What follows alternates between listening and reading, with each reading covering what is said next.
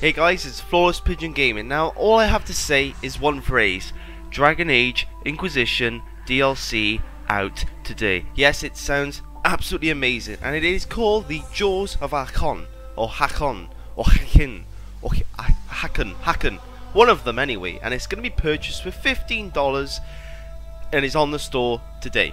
Now, the DLC is expected to launch today for PC as well, and PlayStation 4, well, we're not quite sure about that date yet, which is a bit annoying because I'm on PlayStation 4 and I really want to play it, but I can't, so I must wait. Now, I had done a lot of digging for this DLC previously, but they just released a huge amount of details on what this DLC is about, so I basically may as well scrap all of what I found and tell you this because this is what it is. So let's get down into the nitty gritty. So the Jaws of Hakkon, the first DLC, will let players discover the fate of the last Inquisitor and the powerful dragon he hunted. It is set in an overgrown wilderness populated by the Avar hunter people.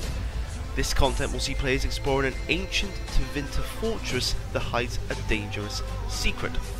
Gamers can also expect to face off against new enemies, amass new armor, weapons, everything you can think you can collect, and will conclude with the battle against an ancient god of war bent on destroying the world, which to be honest sounds worse than Corypheus.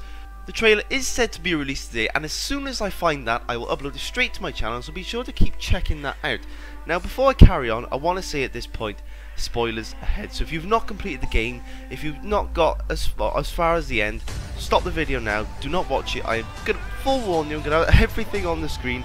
Do not watch past this video. Now, what you're probably wondering, if you have completed the game, is if we will receive the return of Solus. Now, obviously, if you've not completed the game, you don't know what that means. So I guess if you still decided to watch up to this point, it could mean nothing to you. I guess it's more what happened to him that makes it count, whether or not he returns Solus. Now, so far we haven't seen any details regarding that, so I'm not going to expect him, but maybe there will be a slight hint at the end, the same as with the main game. I don't think this DLC is going to be directly related though. However, just to give you a little backstory as to the people you'll probably be encountering during this DLC while you're out in the wilderness, I'll talk about the Avarian people. Now, one main thing I want to mention is that their faith is the vibrant cornerstone of their existence.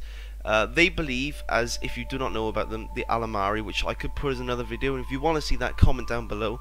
But they believed also that their gods lived in all things. You know, wind from an unexpected direction. Now I'm reading this, birds flying in an unusual pattern, a sudden silence. They believe that every single little detail happens in the world is due to their gods. Now, I'm going to read out some of the achievements as well that I found within this DLC. First of all, Firestarter, which this is gonna groan at this because I hate doing this. We have to destroy all the winter shards, which are all fun. Yes, you know. There's also another achievement called Legend Marked, where you must impress the Avar of Stone Bearhold and gain their friendship. So you'll definitely be meeting the Avar.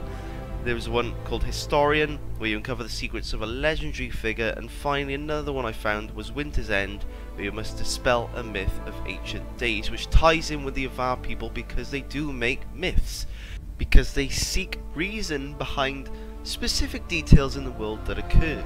But unfortunately, that is all we know regarding the new DLC on Dragon Age Inquisition. If you want to check out an old video I made upon the new update that will be coming out soon, then I shall leave a link to that. But as always, thank you for your support. Give this video a like if it's in any good, and subscribe if you're new. This is Flawless Pigeon Gaming, and I will see you in the next one.